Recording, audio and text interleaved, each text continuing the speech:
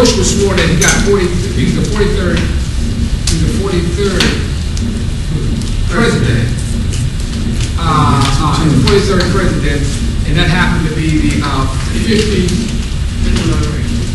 that was the 50, right, and the 53rd, so the 53rd, 54, and the 53rd term. Then he spent 2 terms, 54, so this is the 55th term. The way you can do that is to take 4 times, I don't mind that, this is how you do it, 4 times 55 is 20, it's 20, this is what? It's 22, 17, 89, we'll find out if that's right.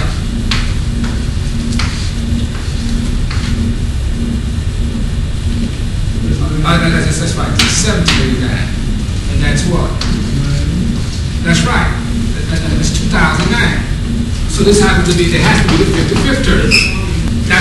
This is the 55th term, and this is the 44th president.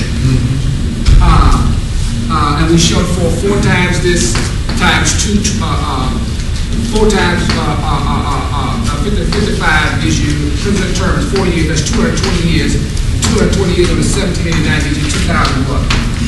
2009. So that's the 55th term is beginning. So what we're saying is as he begins this thing, why don't we read this thing? And so what I'm going to get you to see is that when he goes in to be anointed, he reads this oath. They believe that in swearing in, that by some magical way you have wisdom and knowledge and everything to perform this thing and go through.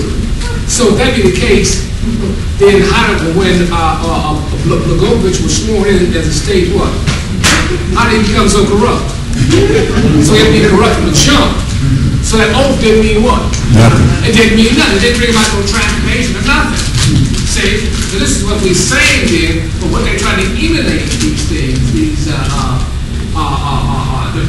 or they call occult practices, we're going to show forth what they're trying to emulate and summons up in these types of rituals. Because this is more than what meets the eye. This is a ritualistic practice that's taking place where they are summoning up, hoping to summon up certain types of powers. And the symbols that you see represented there, we're going to go through, that obelisk there ain't there for just somebody to watch it, some pretty stuff. It has deep symbolical meaning. We're going to read some stuff for you about this stuff because most people don't understand it. Even some of the black people that study African culture, they don't understand the symbols of that stuff. What they're trying to conjure up and what type of powers that the ancient magicians had. And the reason why you have most of the secret society, this is very odd. When you look at it, I call it bizarre. You got a bunch of white men, old white men, going back to deep heart of Africa, pulling up these occult magic and deep magic books and incantations and talismans. Then they got the black people here, they say they don't amount to nothing. So you see what I'm saying? It's almost you know, striking that they don't search these archaeological findings, got most of the deep secrets into those tombs, went through the incantations, you know, the rituals and stuff, summoning all types of spirits and everything else. And the people that they have here, they don't feel that they feel that we lost and we don't have no attachment to that. But we're going to find out that we're going to come back to that point anyway. We're going to come to find out who's who. But it's odd that the whole thing, the Washington D.C. is laid out in nothing but the Egyptian motif. Everything there is mostly Egyptian and ancient Middle East philosophies and stars and stuff. So what we understand is that what they're trying to do, and I think the best way to go about summoning this is that we'll start off with reading this little article here. This is put out by the Cutting Edge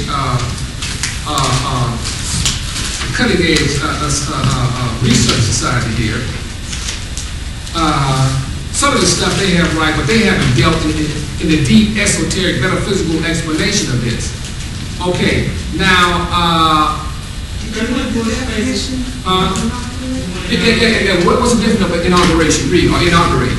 Inaugurate, to induct an official into office with a formal ceremony, to make a formal beginning of, start new policy, to celebrate formally the first public use of, dedicate. Okay, look up inaugurate. That is inaugurate. Okay, okay. So when you look at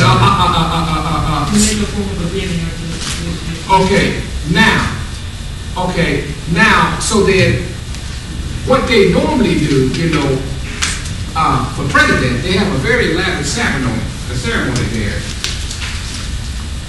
Why don't you read these first two paragraphs there, Penny? Okay, the title, President Bush raises the obelisk once again as he takes the oath of office to begin his second term.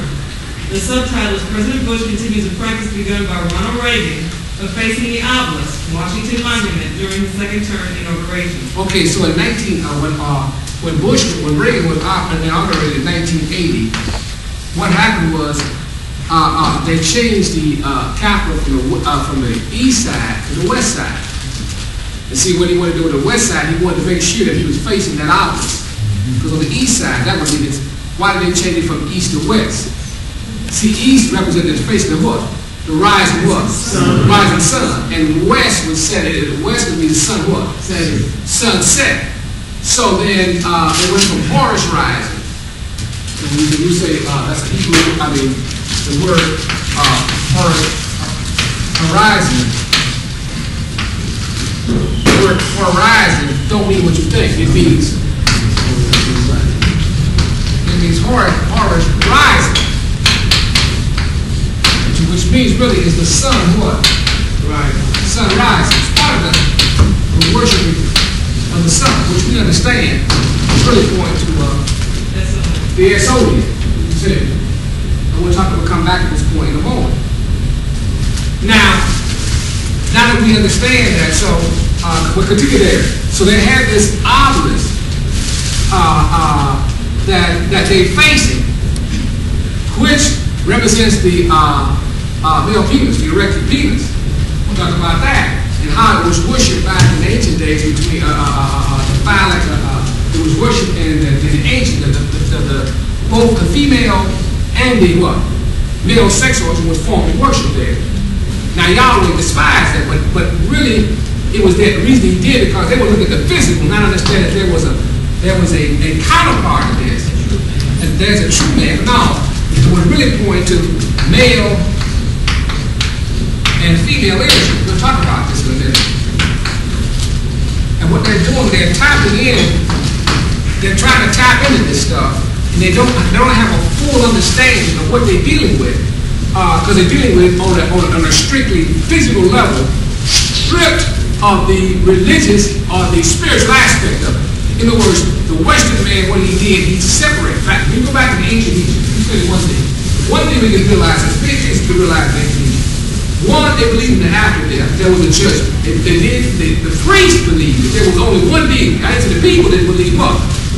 They believed in many. I told you there was an exoteric and esoteric. The esoteric, or the hid, was only revealed to what? The priest. And the exoteric, the masses were always given a one form of religion, or the symbols, which they always misinterpreted, but the priests and secret societies, they had the hidden knowledge. That represented what? Power. See, let me get back to that doggone phallic symbol in a moment. But my point was that that's what it represented. They don't understand. Now, so what happened? He moved it up. They are facing that symbol, and we might as well put it up here.